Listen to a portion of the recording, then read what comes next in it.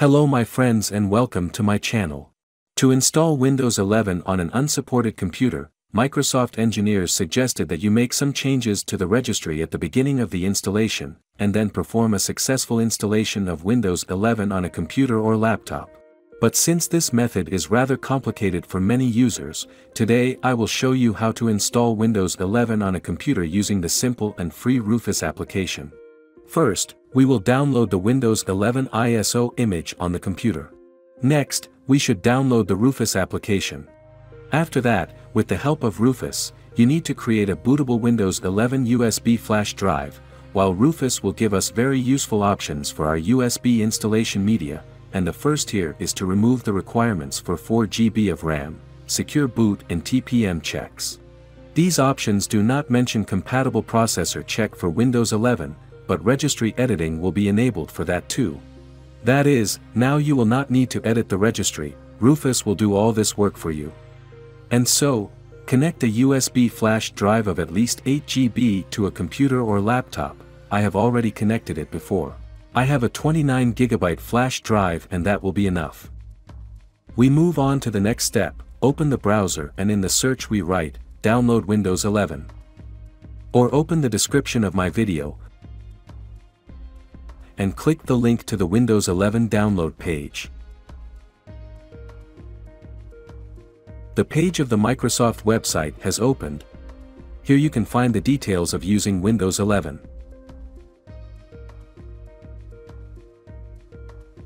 To download the Windows 11 ISO file, click here, and the Media Creation tool will download to your computer. Open the File Explorer folder, then the Downloads folder, and double-click the application icon. I agree to the terms of the license. In this tab, you can uncheck the box, and select any language for the Windows 11 interface. I leave English. Next. In this window, you can choose to download the Windows 11 ISO file or choose to create a bootable USB flash drive. You must choose to download the ISO file. Next. Now I need to choose a location on my computer for the ISO file. I choose the Downloads folder. Save. And the process of downloading the ISO file to the computer has begun. Please note that the speed of the process will be determined by the speed specified in your internet contract. Now we will wait for the procedure to complete in order to continue our video tutorial. So, now we see that the ISO file is already on the computer, and the job is done. You just need to click Finish. Okay, now I'm going to download the Rufus app. Open a browser and type in search, download Rufus, or just open the description of my video, and click the direct link on the Rufus download page. Scroll down, and click Rufus 44exe. Nice little file. The application has loaded, and the browser can be closed. Open File Explorer, then the folder, Downloads, and double-click on the Rufus icon. And here we are running Rufus. As we can see at the top, Rufus has picked up the USB stick that I have connected to the computer and which it is going to turn into our Windows 11 installation media. Now we need to select our ISO image, so we will go over here, and click Select. In the Downloads folder is our ISO file that we downloaded earlier. Open. We leave the standard setting. Here you need to select the partition scheme of the C drive where you are going to install Windows.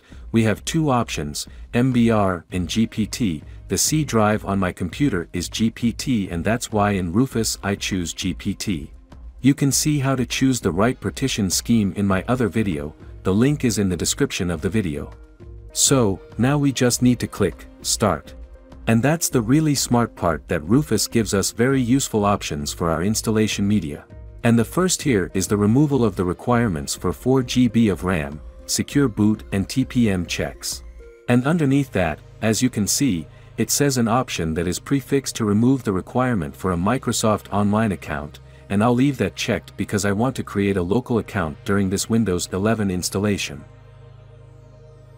The rest of the options are not interesting to me, but you can select the necessary settings, and when all this is configured, let's click OK. Now make sure we know we are going to delete everything on our USB device. We know it's true, so we'll click OK and we're done. Our Windows 11 installation media will be created with pre-installed hacks for unsupported hardware.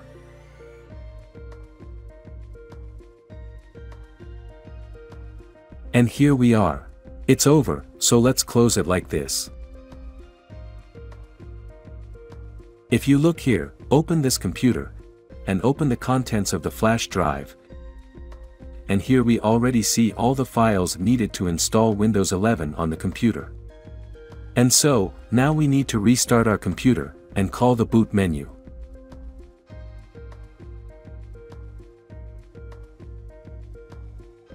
Immediately after the start of the reboot, continuously press a certain key on the keyboard to bring up the boot menu.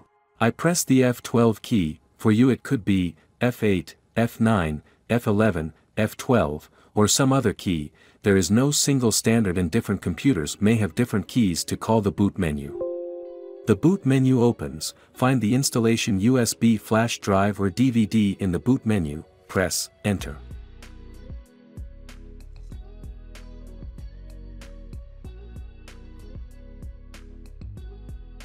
The installation menu opens, I click Next.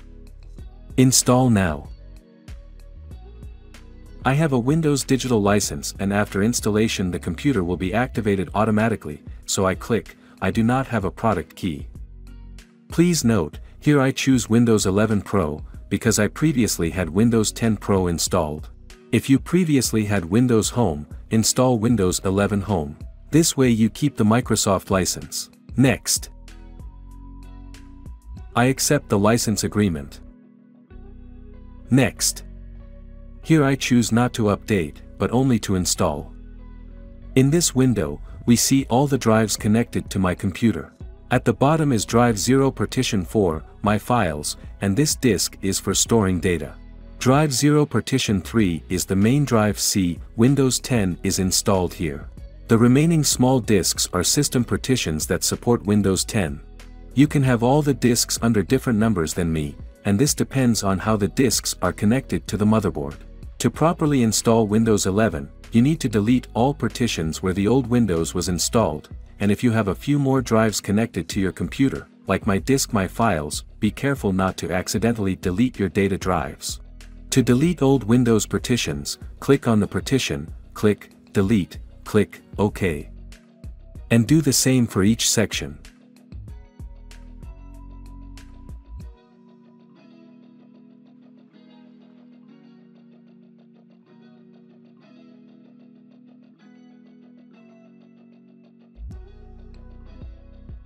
And so, I deleted these 3 sections, and now I have disk 0 unallocated space 247 GB. Everything is ready to proceed with the installation, and I click Next. The installation of Windows 11 has begun. You will not need to do anything for a while and you can sit back and relax, or have a cup of tea or coffee. During installation, the computer will restart automatically several times. Please, do not turn off your computer.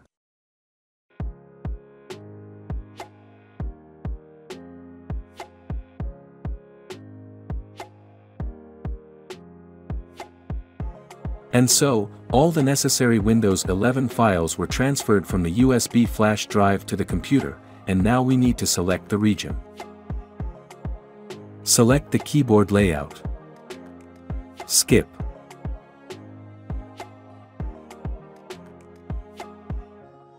Here I turn everything off so my computer will run faster.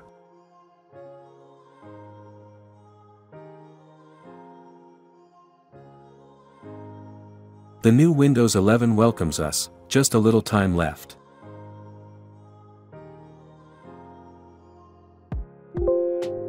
Yes. The installation of Windows 11 is complete, which means that Rufus did a great job creating a bootable USB flash drive. I open Settings, then Accounts,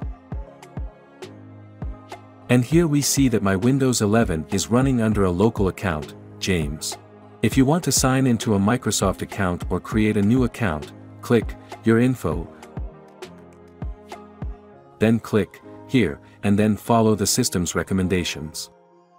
Now I need to check how the activation of my new Windows 11 went.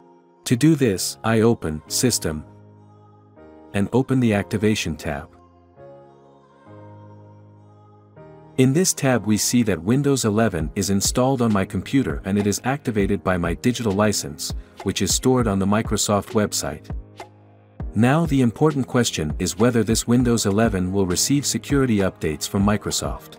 I open the Update and Security window, and here we see that my new Windows 11 is already receiving security updates without problems. And the last thing I want to recommend to you, so that there are no problems in using the new Windows 11, you need to create a login password immediately after installation. To do this, open the Account section, then Login Options. Here open the Password tab and click Add. In this window, enter your password. Enter your password again. Enter your password confirmation, and click Next. Click Finish. Now my computer is protected and I hope that what I just said could help you, and if you found it useful, please share my video with anyone. Write me a comment, I will answer all your questions and try to help you. Have a nice day.